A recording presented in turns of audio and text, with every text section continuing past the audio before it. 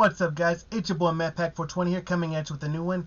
And today we're going to talk about, well, I was originally going to talk about Liz Cheney being ousted from the House Republican leadership, which is fantastically hilarious and actually good news. And I'm actually glad this happened because Liz Cheney is a warmongering psychopath whose soul is as black and disgusting as her father.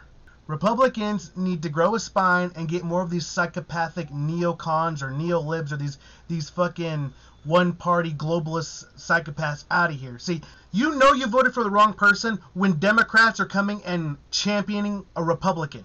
Doesn't matter who it is. It can be Cheney, it can be Bush, it can be Obama, it can be Clinton, it can be any of these elitist, old, rich, loser politicians that do nothing but literally do nothing but make money off of your ass and sell you out to China.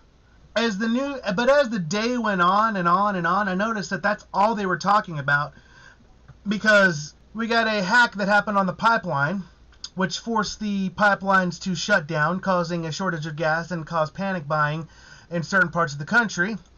Now it's going to come back up, but of course it's going to take a few days, if not few weeks, for everything to get back to normal.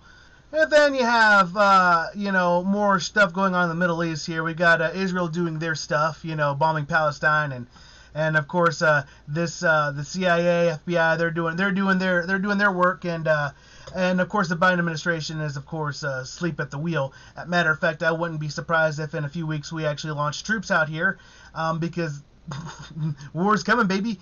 America's back, as they say. But while that's all going on, this starts to skyrocket in grocery prices. This is all from just the past day or so. But all I hear is nothing but about Liz Cheney being ousted. Okay, good. I'm glad. But it's almost as if the media is covering for Joe Biden, who's turning into Jimmy Carter 2.0 over here. Quite literally. I mean, we're talking about gas shortages. We're talking about inflation on foods and basic needs. We haven't talked about the immigration crisis either. We got war in the Middle East, man.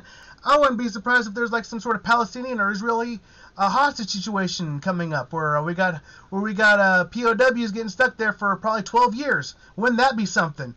I made a joke on Twitter, that if you elect Joe Biden, you're electing Jimmy Carter again. It was a joke, right?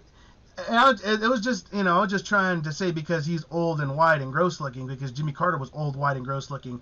But man, he is literally taking the playbook and playing the same fucking thing over and over again. It's actually quite impressive. So you got this goofy shit going on. This motherfucker is just feeling, how much gas is that, number one? Is he going to fill that whole tank up? Two, don't get hit, sir. That's flammable. Yeah, now, it won't explode like it does in the movies, but it will catch fire, For real.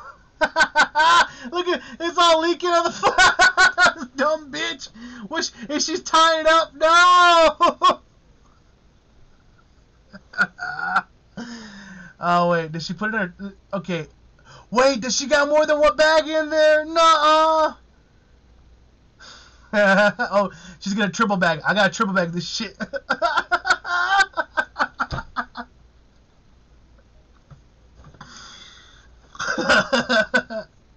No, it's got a hole in it.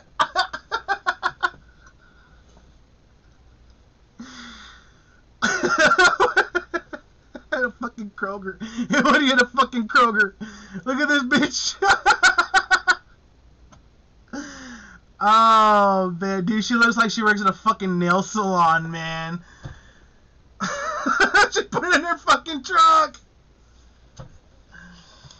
Alright.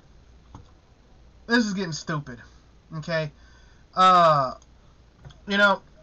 reminds me a lot about last year when people were hoarding toilet paper and food. Quite literally.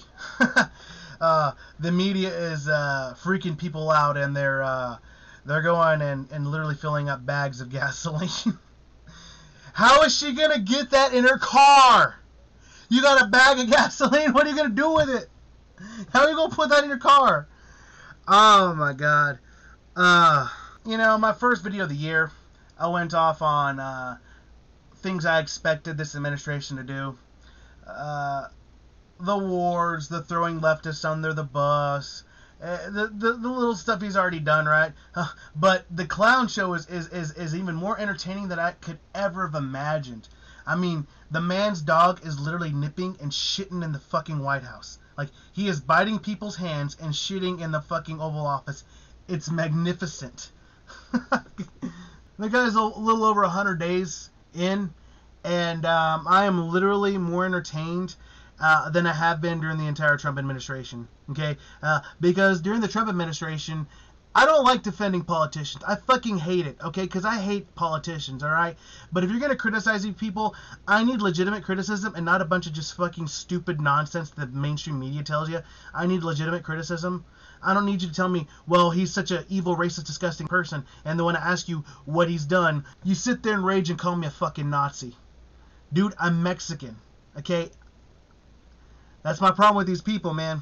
You give them a little bit of a pushback, and they just go straight to parroting a bunch of nonsense that has nothing to do with the conversation, okay? Everyone's a racist or sexist or some kind of stupid phobe, and that's how they deflect from the conversation, which is what I think the media is actually doing here with this Liz Cheney thing. While I'm glad she is actually completely being stripped of her power and she is being ousted, and the Republican Party is actually starting to grow a spine and get rid of these fucking morons, the media, on the other hand, is pretty much underreporting everything else that's going on right now. I mean, literally, all I saw today was this shit. All day, every day. I went on political YouTube and all that, and this was all the mainstream media was talking about. They refused to talk about anything fucking else.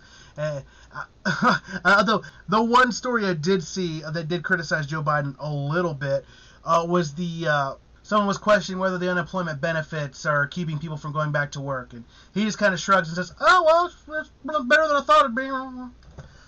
It's a clown show. He's literally Jimmy Carter 2.0. I mean, it's the man is ill-equipped to do, well, anything. I mean, the guy needs diapers changed twice a day. I mean, it truly is a clown show. It really is. Anyway, that's all I got for you guys today. If you like what you see, like what you hear, like, share, subscribe. Let me know what you think in the comment section. Follow me on social media. I'm on Twitter, of course, Gab Minds. I'll catch you guys in the next one. Deuces.